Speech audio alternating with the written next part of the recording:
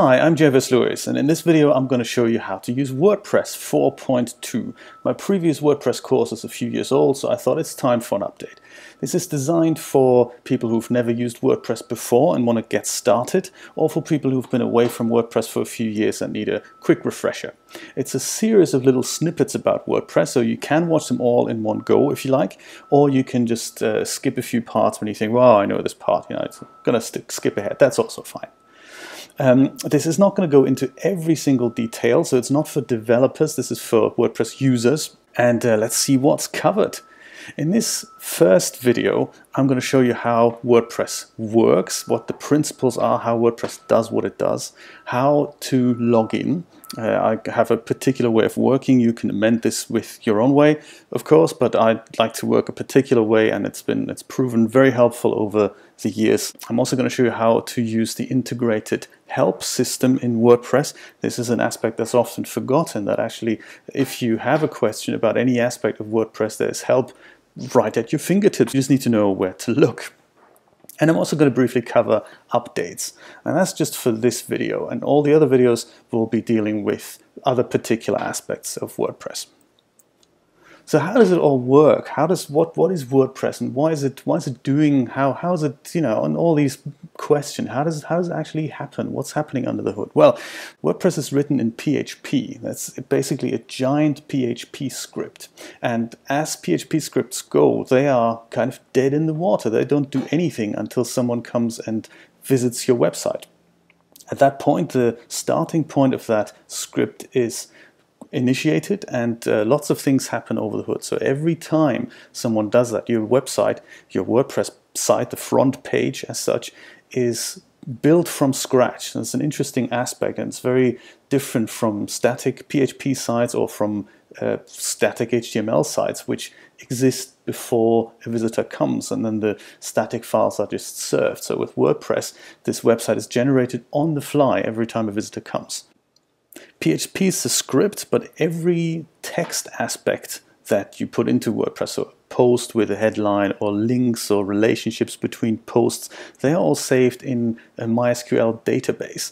And that's on the web server. That's a different kind of service that's running, and that's being queried via the PHP scripts to extract text information or to save text. That is not stored as a file on the server. That's all stored in the MySQL database. This way of serving files, that's known as a LAMP stack, is a very popular way of serving files on the web, PHP together with a MySQL database server. I've written a book about this if you want to know more about this technology. It's called LAMP Stack for Humans, and you can get it on Amazon. WordPress itself has two entry points. One is the front page, so something like domain.com. This is what your visitors will see, and this is where they can read your blog posts and they can view your websites. So they may not necessarily know that it's WordPress that's working under the hood there. Then there's a second entry point, which is the admin interface. This is where you have to log in with your own credentials. You can have multiple users on a WordPress installation, so you can have several administrators. You can even have users with lower access credentials, so people may not necessarily be able to create content, but they can subscribe, or people can create content, but they can't publish the content. Only an admin can do that, and so forth. So that's where you as the admin will spend a lot of time, and your visitors will spend time on the front page. But you as the admin will also have to look at the front page to see how the changes that you've made in the admin interface affect the front page. The tools we use for this are WordPress 4.2. There's also minor updates, so it may be WordPress 4.2.2 or WordPress 4.2.3. I'm going to show you all this with a default theme called 2013. I'm doing this because WordPress behaves differently depending on what type of theme is activated, and each theme brings its own kind of tweaks and quirks, and the 2013 theme is one that's pretty vanilla, pretty default, pretty straightforward, so I can show you all the aspects that WordPress has to offer. I'm doing this in Safari on a Mac, but Safari on Windows or Chrome or Firefox will work just as well. The only one that still has some issues is, of course, Internet Explorer. So if you use Internet Explorer, even on Windows 8.1, you will get a little warning inside the admin interface. So don't use Internet Explorer. With all that said, let's get started. Here we have the front page of a brand new vanilla WordPress 4.2 installation. You get there by just typing that domain into a browser. In my case, it's domain.com. And this is what your visitors will see. They can navigate around. These are posts here. If there are particular comments, it's mentioned. This is called a sidebar here on the left. But the way this looks is all governed by the theme. So depending what theme you choose, the layout of the front page will always be very different, whereas the backend will always look the same.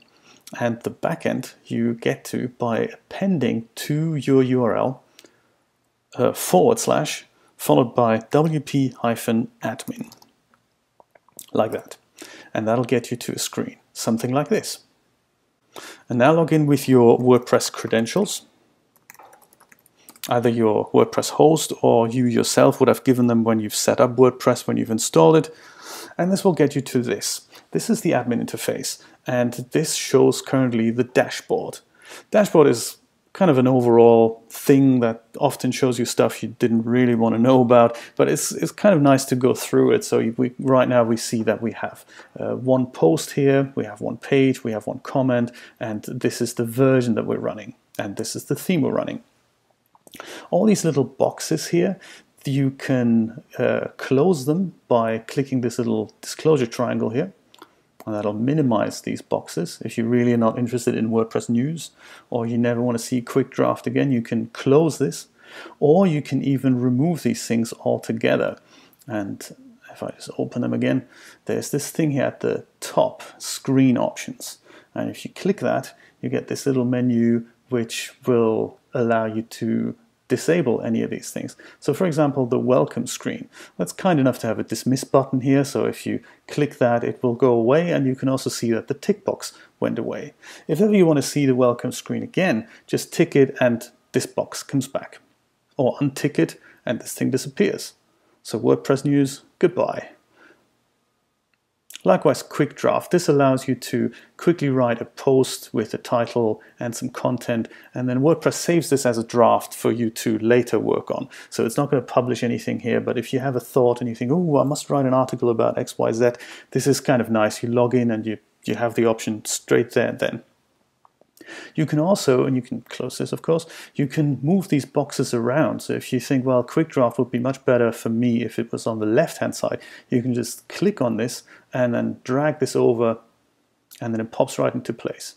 Likewise, all these other things, you can drag them to the right, or you can change the order just by drag and drop.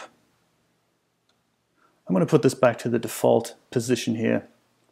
And there's one other thing here next to screen options. This is the integrated help system in WordPress. It works a bit like the screen options. Just click it and this little menu comes down.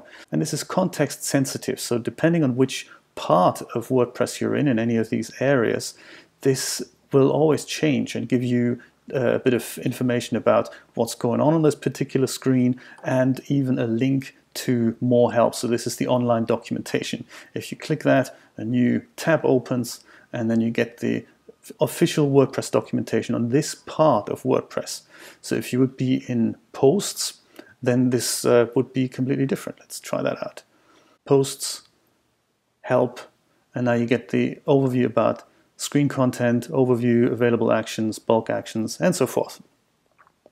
And you get a new link to a set of documentation online about posts.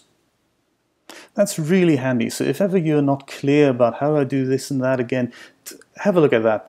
Let's head back to the dashboard for 1 minute and talk about updates. Updates are something that the WordPress team bring out, and plugin and theme developers bring out on a regular basis whenever there's either a security hole that's been found or new features that have been added. And the dashboard will tell you about this right here. WordPress 4.2.2 is available. Please update now. We're currently running WordPress 4.2.1, so it's just a minor increase, probably a security patch that has been fixed. usually the WordPress news feed here that I've just disabled, that'll tell you about what exactly has been fixed if you want to know about this. And the dashboard offers a convenient link to do this update. Either click here, but the same link is available either from dashboard updates over here, or you can see this little 2 arrow icon at the top here, and that tells me that I currently have 4 updates. So either of these options will get us to this screen here, which will tell you all the updates that are available. So this here at the top, this is a WordPress core update. These are the actual WordPress files that are being updated. Just underneath here we have plugins. Currently all my plugins are up to date. That's very handy to know. Then we have themes. So 2 of my themes seem to have an update available. And there's also new translations. So update translations. This isn't always obvious because even if you've updated everything and the update icon comes back, you think, well, what else am I going to update here? And it's the translations usually. And to update any of these things, either hit that update button to update this particular item. So in this case, the WordPress core. Or in case of themes and plugins, you can either select all or select them individually and hit update themes, or hit update plugins. And then WordPress will go to work. It'll download the new files, it'll expand them so they come in as zip files, it'll remove the old files, and it'll present you with brand new updated themes, or plugins, or translations, or WordPress core files. Think about it for a second, and then there we go. This depends on how busy the server is, how quick the network traffic can get through to the server, and so forth.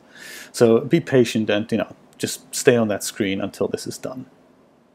And now you see we've updated our themes, and by the looks of it, the translations as well. But there's still an update here, so we can go back to the update screen and see, of course, that, hey, there's more translations, and of course there's the WordPress core files. Now about the core files, we can just hit the update button and that'll take care of that, but there's also something quite funky that's been introduced a couple of versions ago in WordPress. If a minor version has been released, so in our case we're running WordPress 4.2.1 and WordPress 4.2.2 has come out, eventually this will be updated automatically if we leave it alone. Major upgrades, so from WordPress 4.1 to 4.2, that won't happen automatically, and you will have to click this button every once in a while.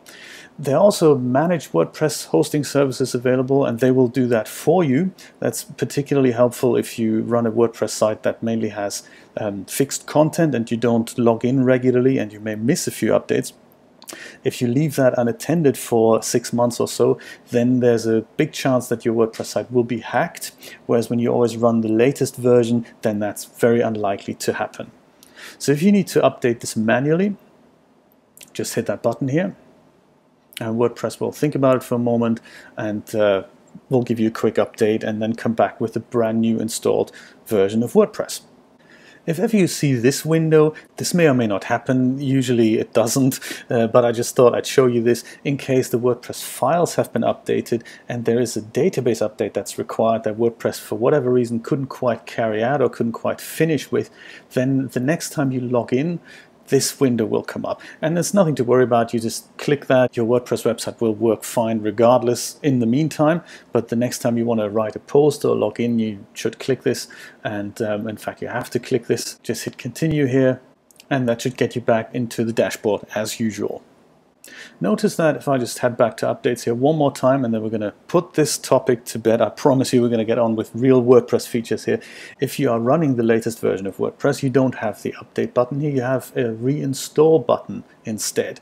So this is a feature where WordPress will do the update again and basically download a fresh set of files and install them again. Think about this a bit like refreshing your PC, the refresh option in Windows. That works a little bit like that.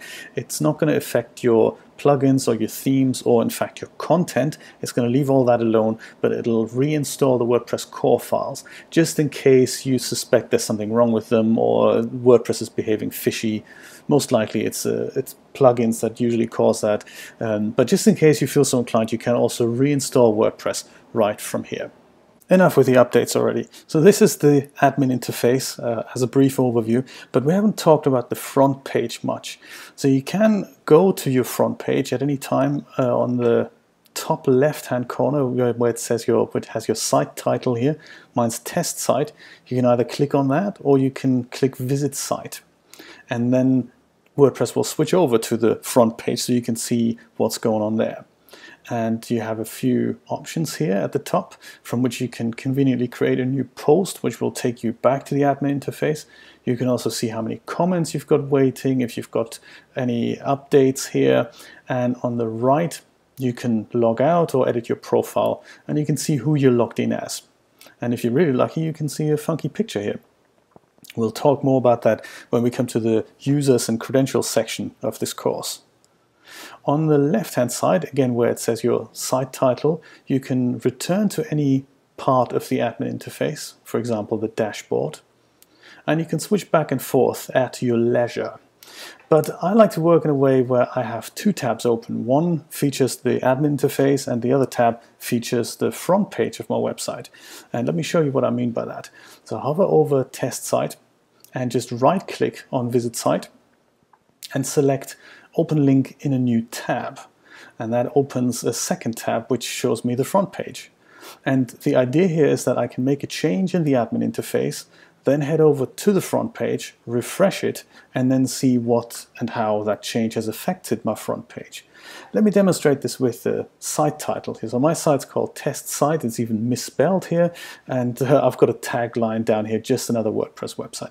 But that's not necessarily what I want my site to be called. So let's head over to the admin interface, scroll down to Settings, and find the General tab.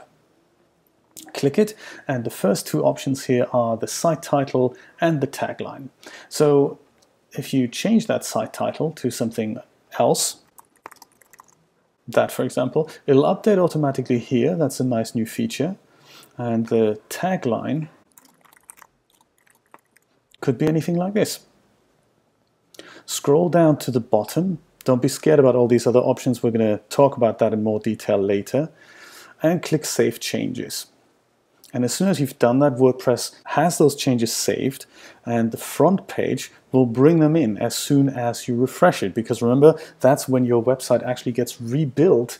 And if I do that now, WordPress will show me my new site title and my new tagline.